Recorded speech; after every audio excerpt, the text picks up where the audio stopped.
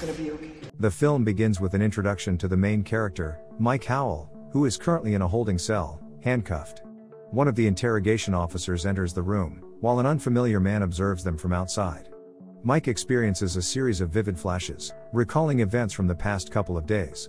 Images of evidence, including a bloody spoon, a frying pan, and a shot of a teddy bear, are placed on the table. 3 days prior, Mike was living peacefully in Lyman, West Virginia, with his girlfriend, Phoebe. They both enjoy cannabis, and Mike is deeply in love with her, describing her as perfect. He had planned a surprise trip to Hawaii for them, hoping to propose. Unfortunately, every time Mike tries to leave town, he experiences a panic attack, causing them to miss their flight. He's uncertain why this happens, but he can't control it. During their drive back home, Mike repeatedly apologizes to Phoebe. Although it's evident that she's bothered, she reassures him it's not his fault and forgives him. The next day, Mike returns to his unfulfilling job as a clerk at the local convenience store, where he stocks shelves and works the register. Business is usually slow, so Mike spends his free time perfecting his original comic book featuring Apollo 8, a monkey astronaut on adventurous journeys. During a quick smoke break outside, it's revealed that the CIA has been secretly monitoring him. He was previously part of a classified operation called the Ultra Program, but oddly, he has no recollection of it. At CIA headquarters, Victoria Lassiter is seen examining classified files in her office. Her former assistant, Peter Douglas, bids her farewell before leaving for the night. Suddenly, she receives an unexpected phone call. On the other end, a disguised and distorted voice informs her that the Ultra Program's enforcer is now active, targeting Howell and stating he'll be eliminated within 24 hours. Agent Lassiter objects to the operation, but is instructed not to interfere, as it's merely a courtesy call. Later, Lassiter confronts another agent, Adrian Yates, who has been avoiding her. She tells Yates that they're supposed to safeguard their former assets, not eliminate them. Yates argues that Mike poses a potential threat, and his determination to leave town is viewed as a security breach. They continue to dispute the matter, and Yates eventually loses his temper, stating that Howell will die today, and there's nothing she can do to salvage her failed project. Back in West Virginia, Mike and Phoebe spend their evening together, sharing a joint and exchanging ideas for Mike's comic book. They're parked at one of their favorite hangout spots and notice a tow truck retrieving a recently crashed car from a tree. In his stoned state, Mike begins talking about the car and the tree. He vividly contrasts the car as a dynamic entity, ceaselessly in motion with boundless potential, while the tree, in stark contrast, stands still, unassuming, and seemingly passive, until this very night when it halted the car's movement. Overwhelmed with emotion, he breaks down, metaphorically likening himself to the tree, and Phoebe to the car, suggesting that he might be holding her back in life. In an attempt to console him, she reassures him that it's not the case. Later, they return home and go to sleep. The following morning, Mike fibs to Phoebe, claiming he needs to go to work early. Instead, he meets up with his friend Rose to illicitly acquire a box of fireworks. Despite the failed Hawaii trip, Mike remains determined to propose to Phoebe and plans to use the fireworks for a spectacular display later that evening. Agent Lassiter arrives at the convenience store to warn Mike of the imminent threat to his life. She approaches the cash register holding a cup of instant noodles and a bottle of milk. She cryptically communicates, mentioning Mandelbrot said, "Echo choir breached," and fielding the ball. Mike is clearly baffled and asks if she's alright. Victoria grows frustrated, quickly shifting to concern for Mike. The code she speaks is meant to activate his hidden abilities, but Mike shows no sign of comprehension. After several unsuccessful attempts, Agent Lassiter apologizes and departs. Mike warms up the leftover cup of soup and eats outside. It's then he notices two men tampering with his car. He warns them to stay away, but they approach him brandishing knives.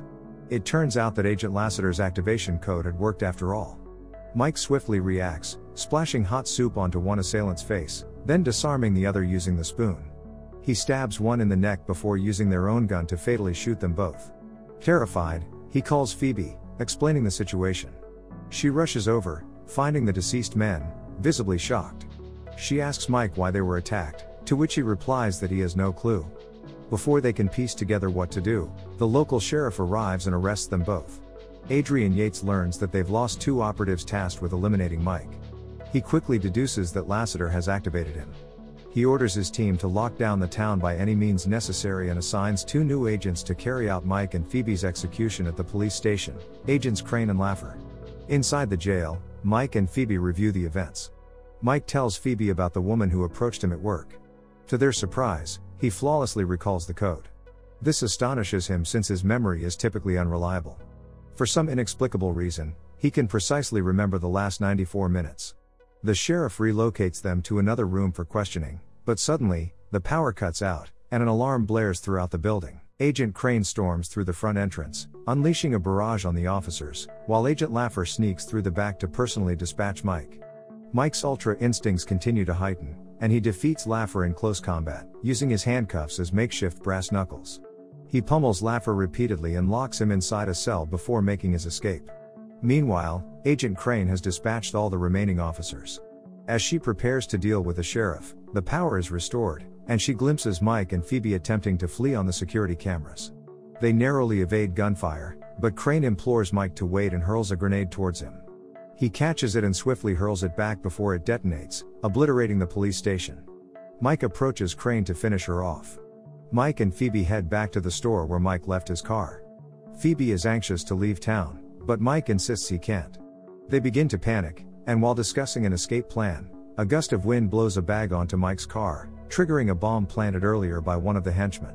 Agent Lassiter tries to flee town, but soon realizes it's on lockdown, spotting men in hazmat suits. She contacts Yates, who informs her of their fabricated story about a disease outbreak to ensure nobody escapes, including her. After the call, Lassiter comes across the burning station and discovers Agent Crane's lifeless body outside. She reaches out to Petey, revealing Yates's deadly intentions and the plan to trap her. Demanding airdrop coordinates for a weapon and files on Yates's assets, FTD reluctantly complies, sending a package with guns and information on Crane and Laffer. As she studies the files, Victoria realizes that Yates is using patients from asylums for his program. She contacts Petey once more, urging him to stop this, but he regretfully informs her he can no longer assist. It turns out Yates got wind of the situation and threatened Petey with treason, moments before Lassiter's call. Elsewhere, Yates's team establishes a base near the local supermarket. He approaches a truck full of sleeper agents, including Laffer who survived the station explosion. Yates decides to deploy them, along with a few others, to track down Mike. Since Mike's car was destroyed in the explosion, they opt for Phoebe's car, driving to Rose's home for safety. On their way, Mike's memories continue to fragment, and he tells Phoebe that suddenly, he comprehends everything about guns, tanks, and explosives. Upon arriving at Rose's, he's met with suspicion, as the news claims Mike and Victoria are the origin of the typhoid outbreak, contracting it from monkeys. They're advised to keep their distance. Mike attempts to explain, but Rose confines him and Phoebe in his basement while they deliberate. Sleeper agents infiltrate the premises, releasing a toxic gas through the vents. Another agent enters, killing Rose and his two friends in the basement. Mike and Phoebe try to escape through the ceiling, but one agent smashes the door, targeting Mike. Swiftly, Mike dispatches the agent with a kettlebell, while Phoebe grabs the gas mask and rushes outside. She shoots the agent responsible for the gas, retrieving an antidote from his body and administering it to Mike. He feels drowsy, and Phoebe warns him that the inhaled gas is dangerous, potentially lethal if he loses consciousness. As Mike starts to fade, he experiences flashes of memories with Phoebe, some he doesn't recall living. Briefly, he relives his last CIA interview, but the person across the desk is Phoebe. He snaps back to reality, pushing Phoebe away. He asks her how she knew about the specific gas used. Hesitant, Phoebe confesses she works for the CIA and was assigned as Mike's handler over 5 years ago. Mike confronts Phoebe, questioning if their relationship was ever genuine. Phoebe tries desperately to explain, but Mike, feeling betrayed, flees to her car. Phoebe follows him inside and implores him to hear her out. The conversation escalates into an argument when suddenly, a jeep driven by Laffer collides with their car, sending it off the bridge. Laffer retrieves Phoebe from the overturned car and receives instructions to bring her back alive. Laffer informs Mike that he's about to commit a grave act. He proceeds to douse the car in gasoline, dropping a lighter onto it. As he attempts to rouse Phoebe, Lassiter arrives and assists Mike out of the car just before it explodes. Laffer takes Phoebe to their camp, where she's astonished to discover that Yates is in charge of the operation. Yates finds amusement in her questioning his authority, reminding her that she never returned for her debrief and chose to date her assignment instead. He cruelly informs her that her boyfriend was burned alive and proceeds to arrest her for insubordination. Meanwhile, Lassiter takes Mike to a safe location and asks if he recognizes her. Confused, Mike demands answers. She calmly recounts their history, explaining that they first met when he was arrested at 18. At the time, she was recruiting individuals for a program called Wiseman, targeting third-strike misdemeanor offenders to offer them a second chance through CIA work. She reveals that among all the subjects, he excelled, but the experiment was pushing him towards madness. They shut down the operation and erased his memory to safeguard him. They subjected him to extensive psychiatric tests, implanting fake phobias such as leaving town. A man spots them outside and reports it to local authorities, which eventually reaches Yates and his team. Mike and Lassiter return to Mike's house, where he expresses a preference for a contented, stoned demise rather than fighting. Simultaneously, Yates instructs Petey to deploy a drone strike to obliterate Mike's home. Petey, visibly anxious, reluctantly complies. As Lassiter guards the house, Mike gets high. She reveals to him that Phoebe always had faith in him and that her role was simply to settle him into town before returning to the CIA. Shortly after, a squad of agents swarms the house to confirm Mike's location. A shootout ensues, and Lassiter uses a teddy bear as an improvised silencer to kill one of the agents. Despite having his soldiers on site, Yates orders the drone strike to proceed. In a fit of anguish, Peter smashes a table and refuses to bear responsibility for Lassiter's death. In the end, he defies Yates's orders, canceling the airstrike. He becomes increasingly panicked, aware that he may face retribution for his actions. He makes a phone call to Raymond Kruger, the head of CIA operations and the enigmatic figure observed watching Mike in the opening scene. At the house, Mike finds himself cornered in the kitchen, but he spots a falling frying pan. His instincts kick in, and he hurls the pan into the air, deflecting a bullet and killing the soldier aiming for him. Yates tries to call Lassiter, but Mike answers. Yates instructs Mike to meet him at the local supermarket, but Mike requests to speak with Phoebe. She apologizes for everything and explains her analogy, likening herself to the tree and Mike to the car. She reassures him he doesn't owe her anything, but Yates abruptly ends the call. Undeterred, Mike resolves to go to the supermarket and rescue Phoebe. Armed with the box of fireworks he purchased from Rose, Mike crashes through the glass doors of the supermarket. Using the intercom, he reassures Phoebe of their safety and professes his love. He takes on the agents inside, employing whatever he can find as weapons. Meanwhile, Phoebe discreetly grabs a paperclip. Mike employs a firework for cover and uses a sledgehammer to dispatch the remaining agents. Emerging from the smoke, Yates orders Laffer to finish Mike and flees with Phoebe. In a separate room, Phoebe informs Yates that her so-called lab rat boyfriend will be the end of him. Using the paperclip, she frees herself, delivering a punch to Yates. Lassiter approaches from behind, nearly strangling him with a cable.